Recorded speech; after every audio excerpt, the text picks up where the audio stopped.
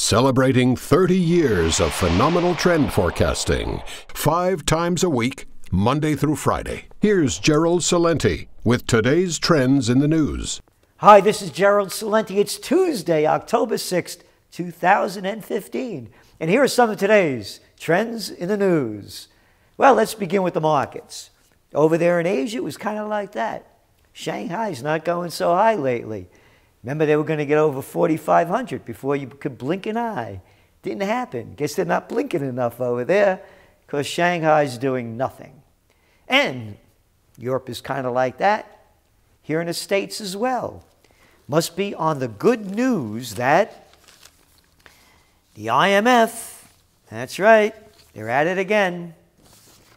They trimmed their expected global growth. How many times do they have to give a haircut to their forecasts? What they said now is that global growth for 2015 is projected at 3.1%. But in April, let's see, May, June, July, August, September, October, 6 months ago, it was going to grow at 3.5% a year. Hey, but the year's not over. Maybe they'll downgrade it again. So on that good news, oil prices, woof! Wow, are they up today? Yep, both Brent and crude on the news of slowdown in the global economy. Well, that can't be right, because here's what happened. Global demand will grow by the most in 6 years, according to the U.S. Energy Information Administration. I guess they're wrong. Somebody's wrong here, because if you're looking at a slowdown in growth, how could oil prices go up because of increased demand going way up in 6 years, the highest in 6 years? So somebody's wrong over here. But the other reason oil prices went up was tighter oil supplies next year, while Russia, Saudi Arabia, and other big producers hinted of further talks to support the market. And the rig count over here in the USA went down by 26 rigs. But hey, how about Iran? What if Iran starts coming in and pumping out more oil? So anyway, oil prices are up. The market went up a little bit. And gold went up too. Also on the good news in the USSA, hey, remember Obama, among his other things that he said that didn't come true?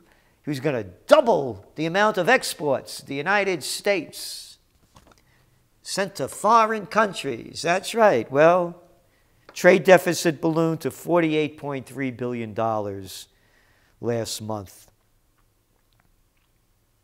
And, you know who our biggest deficit was with? China. Yep, $33 billion. Hey, isn't that the Clintons? Let's thank the Clintons for that. Round of applause for all those politicians that sold us out.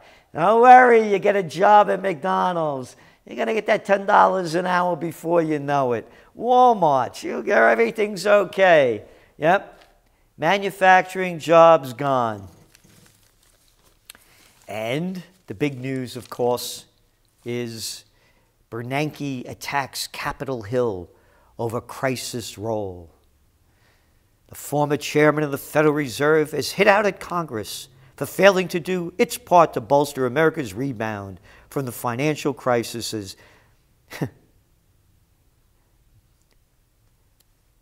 Former Fed Chair Ben Bernanke, he's out there selling his book. The book's name is The Courage to Act. The Act of a Coward.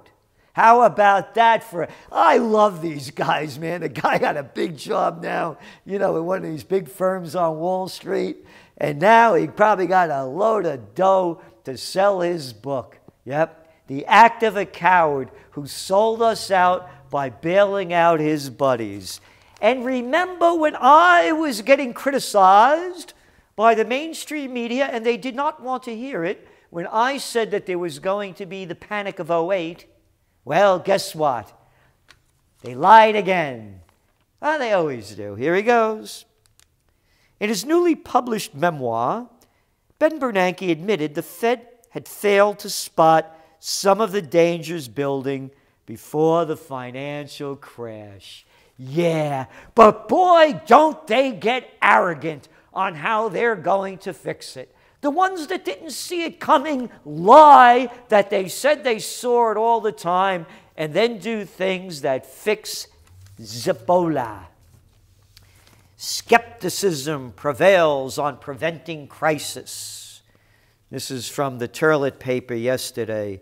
The 2008 financial crisis convinced most people in the world of central banking that it would be a good idea to try to prevent that kind of thing from happening again.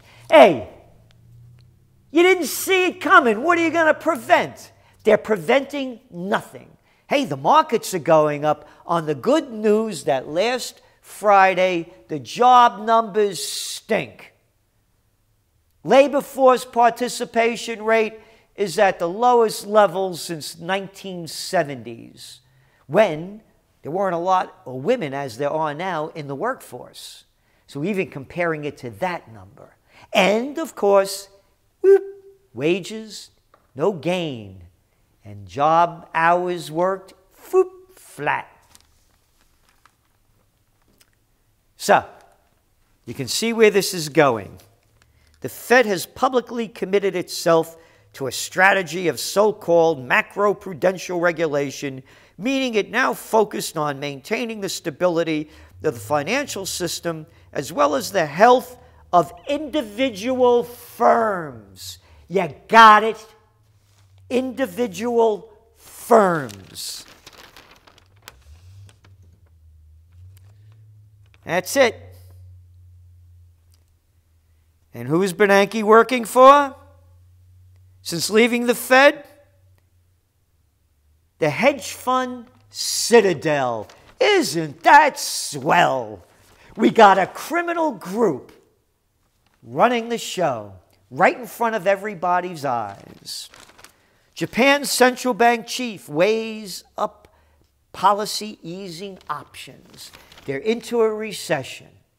More Abenomics. And remember, they put the second round of Abenomics in on Halloween. Yeah, just about a year ago. 3 days after the Fed announced they were cutting back the tapering. Chile dilutes reforms in face of plummeting copper prices. Oh yeah, there's going to be increased demand in oil next year, I told you. Yep. Growth in the world's top copper producer has fallen from an average of 5.3% over the past 30 years to 1.9% last year, and watch what happens this year. And on to some international news. Last night, I try not to do this so much because it upsets me. I watched the prostitutes on the mainstream media, and this guy on Pelly, whatever his name is, on CBS. Here's what he said. Russian jets began bombing Syria last week to prop up the Assad dictatorship. How's that for propaganda? How's that for a low-life individual of a human being? How about calling him the democratically elected president of the country? That's right. Go back to June, a year ago, 2014. They had an election. There were 30 world observers at the polling places. They said it was a legitimate election, but Pelly says he's a dictatorship. Isn't that nice? The little boy just can't repeat the news without throwing the hate word in there. And for the people that watch that stuff and believe it, boop, it sinks into their brain. It's called brainwashing. And then the little man goes on. While the U.S. is targeting the terrorist army known as, you know what it is, ISIS. Yeah.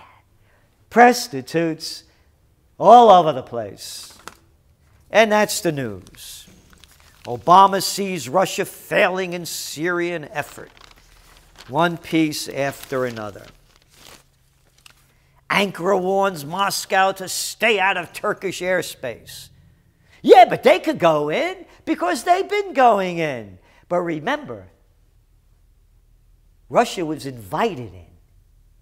These people are the ones that are going into Syrian airspace. But of course, Ankara warns Moscow to stay out of Turkish airspace when it went over the line a little bit.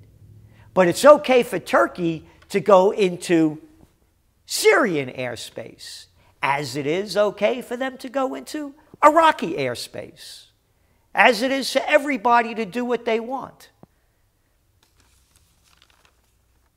Here's a story in today's Financial Times that's just totally disgusting. The language is for children and for prostitutes and to make complex issues simplistic for the simple-minded. Russia has stepped forcibly into the Syrian civil war that has confounded regional, you ready for this, and international actors. Actors? Hollywood. Within Syria, the fighting pits a range of mostly Islamic factions against a series of players on the regime side. Actors and players. You got the language? The main Islamic and Kurdish groups cooperate, but both are opposed to the regime as well as to ISIS, the strongest insurgent force.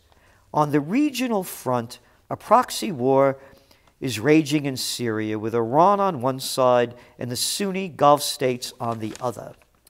The graphic on the right, they have a graph over here, maps out the main regional, you ready, and international actors, players and actors. Their attitude towards the forces on the ground and their relationships with each other. While all players share the same goal. Do you get this? Players and actors.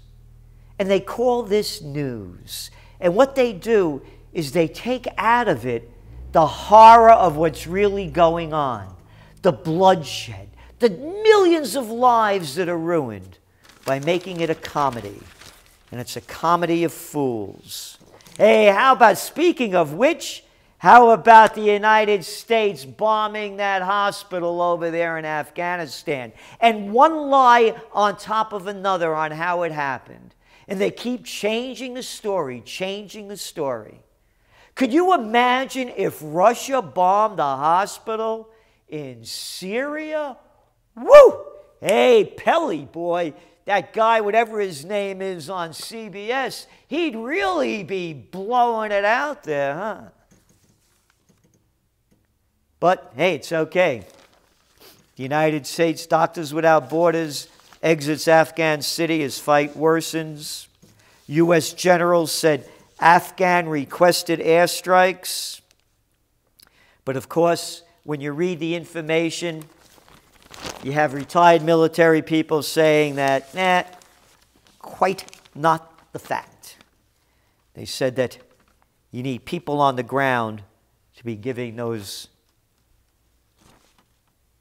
demands and conclusions on where to bomb and who. And again, going back to Syria, who invited the Americans in there? What are they doing there? What are the French doing there? They're against international law. And you see it all the time. Just keeps going. U.S. says Russia targets CIA-backed rebels in Syria.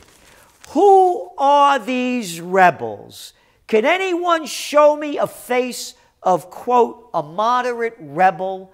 What do they look like? How come we have never seen them? I'll tell you why. Because they're actors. It's politics. It's show business for ugly people. This is Gerald Celente, and that's some of today's Trends in the News.